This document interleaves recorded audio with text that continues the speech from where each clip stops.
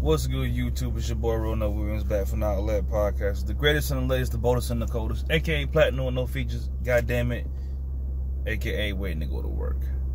So I'm sitting in the parking lot because Central Time is a fucking bitch, and it always fucks up my sleeping pattern.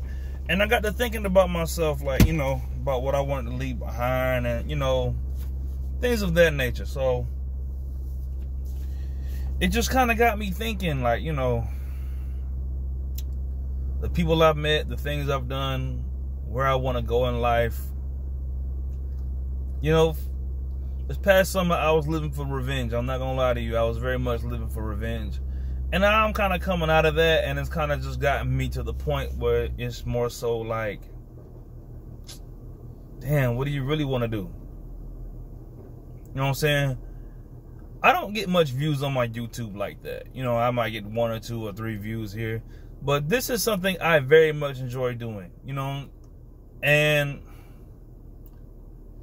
it was more so like a business idea at first, but, you know, I got to thinking, you know, that I always, you know, make memes and stuff on Facebook, post jokes and everything, you know, and, you know, I always come across the statuses like, well, you are still in, you know, folks are always still in statuses on Facebook, this, that, and the third, and it kind of had me like, you know what, I don't really care if folks steal my shit. Because I could just make new shit. And I feel the same way about this YouTube. Like, I've been doing this shit for 6 months. Like, I can literally rant as much as I want to about everything in life. And I hate how this collar looks on my shirt, but it's a work shirt. But nah, for real, like, you know, I've been seeing a lot of death going around me. You know, my great-grandmother just passed, and it's kind of like, you know, I wasn't able to make it to the funeral. But she meant a lot to a lot of people. And she died at 97. 97 years old, passed away at 97. That lady lived a long-ass life. And it makes me think to myself, like, you know, what impact do I want to leave on people? You know what I'm saying? I get up every single morning and I talk as much shit as humanly possible. Because it's something I love to do. But, you know, I didn't create this YouTube channel to just be like, you know, a woman channel strictly. You know, I basically just, you know, my whole thing is I basically just speak on whatever the fuck I want to speak on. Like, I like having a freedom of speech. I like being able to, you know, vocalize things that I feel. And I never really had an outlet for it, you know, hence the name.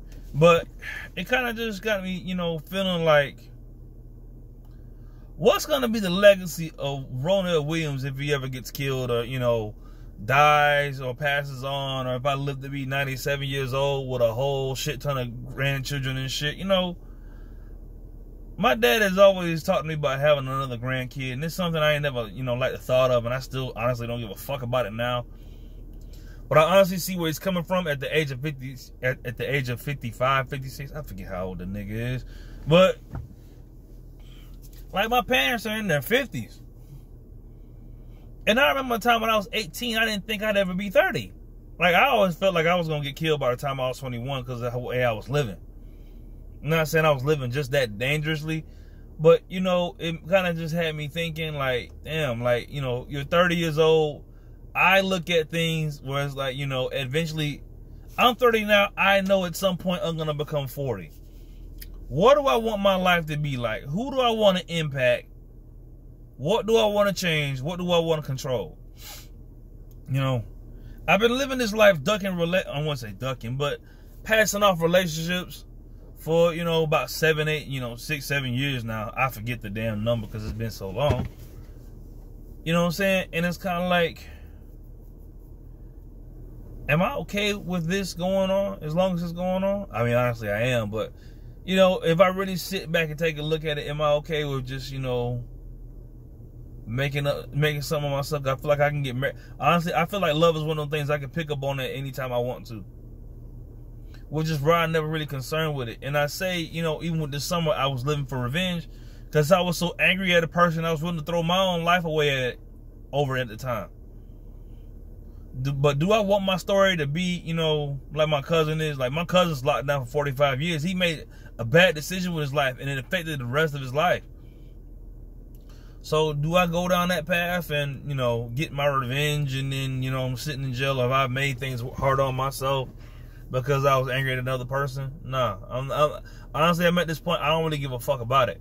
But it just makes me think to myself, like, you know, I keep a picture of my uncle's grave in my phone and everything, and it kind of just makes me think what his life would have been like if he was still alive. Because, I mean, to be honest with you, dealing with all this past death, like I lost my great-grandmother this summer, I lost my grandmother this summer, I lost my uncle this summer, you know what I'm saying? My baby mama's cousin died this summer, you know what I'm saying? She wasn't nothing but 21, like she didn't even get to live her life really.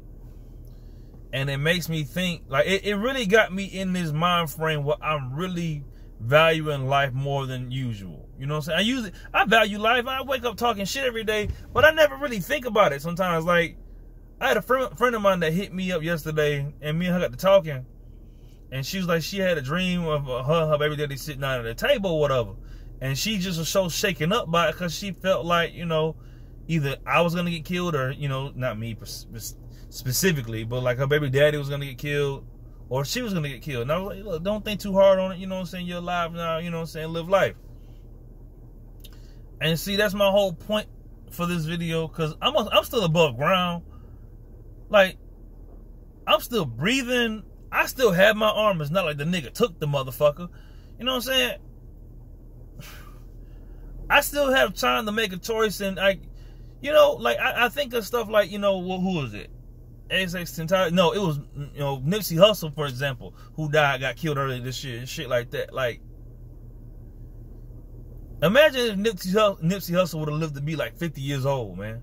The impact that man could have left on the lives of the people he was around.